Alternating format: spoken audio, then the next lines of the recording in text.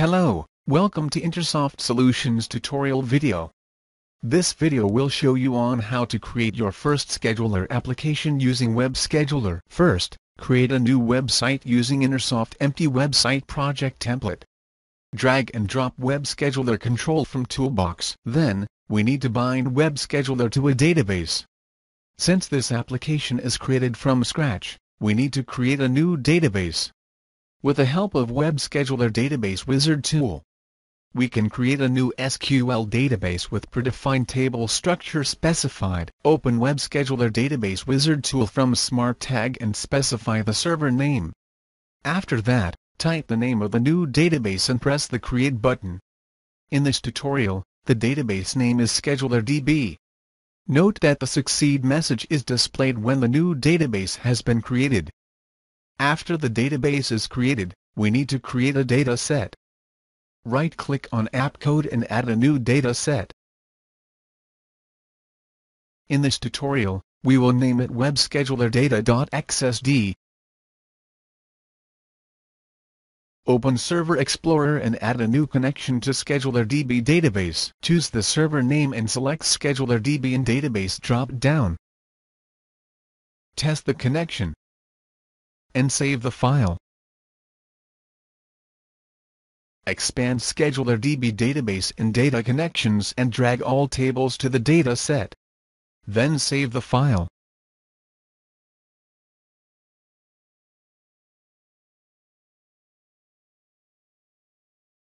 Now, open Class View and expand WebScheduler Data Table Adapters.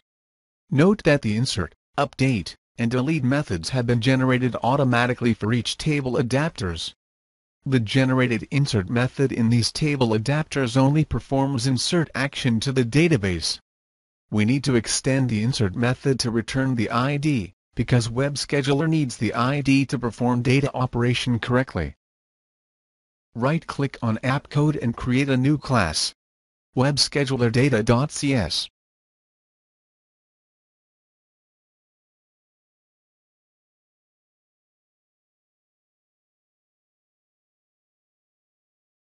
In each table adapter class, create a new insert method. In this new method, invoke the generated insert method, and select the ID after that. Pass the ID as the return value of the new insert method. Repeat these steps for each class in WebScheduler Data Table Adapters and save the file. We will use these methods as the insert methods of WebScheduler objects in ISDataSource.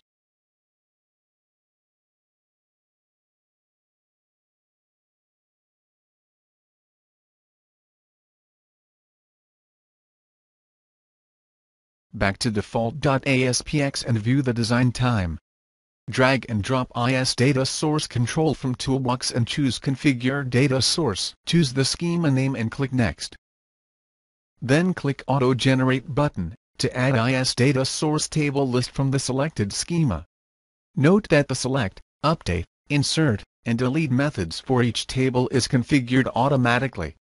Ensure each table has used the extended insert method that returns the ID of a table. Click Finish. Set the data source ID property to ISDataSource. Set the data member properties to each related table name. After that, expand data binding and set the field properties to each related field name. In WebScheduler, resources and events data member and binding properties need to be specified. If you don't use categories, recurring events, or recurrence info data, they do not need to be specified. In this tutorial, all the data members and binding properties are specified. After all binding properties are specified, save and view in browser. Since the database is still empty, there is no resource or event displayed in WebScheduler. Back to Visual Studio. Expand data editing and enable all properties. WebScheduler includes built-in editing form using the sophisticated Intersoft input controls. When Allow Edit property is enabled, the editing wizard is displayed. In the wizard, you can specify the folder name where the built-in editing form will be placed. Click OK. The editing form will be added automatically to the solution project, and editing URL property will automatically refer to the editing form path.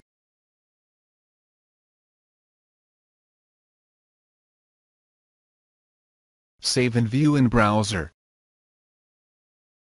When an empty cell is clicked, a quick add callout will be displayed.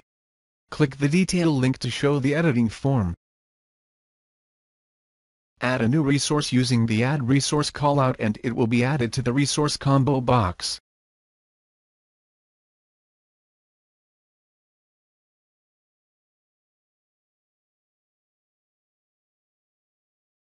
To create a new event, select a resource, type the title of the event. Set the date and time. And select the importance status. You can also add a new category and set it to the event. Click Save and close. A new event will be created on the specified date and time. The summary of the event is displayed in the callout. For further information about WebScheduler's editing functionality, please check WebScheduler editing video. With simple settings, you can now easily bind and insert new event in WebScheduler. Thank you for watching InterSoft Solutions tutorial video. For further information, you can visit our website at www.intersoftpt.com.